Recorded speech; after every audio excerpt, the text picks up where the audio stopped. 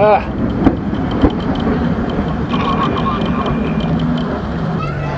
name is Joel Swager, and standing here next to Dreadnought, a broken Dreadnought. We were qualifying it here at the last Reno Airraces in 2023, and second lap of our qualifying run, we had a complete engine failure. And it was running well until then, and we were going fast and running good speeds and good times. And we typically are a very reliable airplane that kind of sets the pace for everyone else. So it was an unexpected failure. We didn't have much warning it was going to happen. The first lap of the qualifying run, we were 441 and hoping to do something similar to that or better.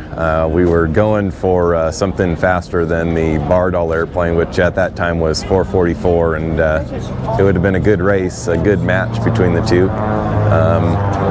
And so we were coming down on the second lap, coming off of pylons 5 and 6, and about then there was just a little change in the tone of the engine. It kind of had my attention, but no change in any of the pressures or temperatures or any indication that it was on the way to fail. Something that you might think was a spark plug going out, or maybe a broken exhaust, or a piece of tape coming loose off the canopy will make a lot of noise too. And then coming into pylons 7 and 8, it started backfiring violently, of instant onset, and so there was no question about what had to happen then, and it was pulling up off the course, declaring a mayday, and then trying to maximize how much energy we had left. And luckily, the faster you're going, the easier that all is.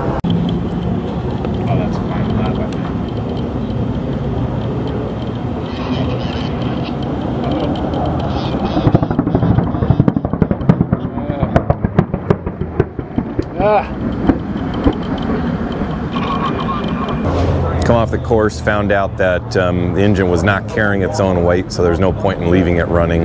And so it was pulling the prop handle all the way back to minimize drag from the prop. We got up to about peak climb, and we were on a perfect downwind for runway 14. And I think I made a couple of calls to the ground crew, letting them know what I had done, as they were reminding me of things to check in the airplane and giving me clues as to if it's smoking, if it's on fire, I would like to know. And luckily it was just smoking a little bit. Turned base for 14 with good energy, still a lot of runway left, put the gear out. The prop was still turning, which runs a hydraulic pump, so I didn't have to do any sort of emergency extension. With the gear out, still we're good on airspeed and altitude, and so if anything, maybe a little high, so I put all the flaps out. And then as I rolled onto final, still high, still fast, pushed the prop back forward to try to slow it down even more. I think I touched down about a third of the way down, which was ideal. And as we were rolling out, it did finally seize and quit, and trying to get everything shut off and all the switches in the cockpit shut off, because we don't know what's leaking out of it. Coasting up and off the runway, we kind of got off onto a taxiway just a little bit, and Crash Fire Rescue was on it. They were right there as I came to a stop. They told me to get out of it quick because they thought fuel was pouring out of it, but it was water from all of the water cooling systems that it has. So luckily we didn't have it leaking fuel or oil or anything catastrophic like that. And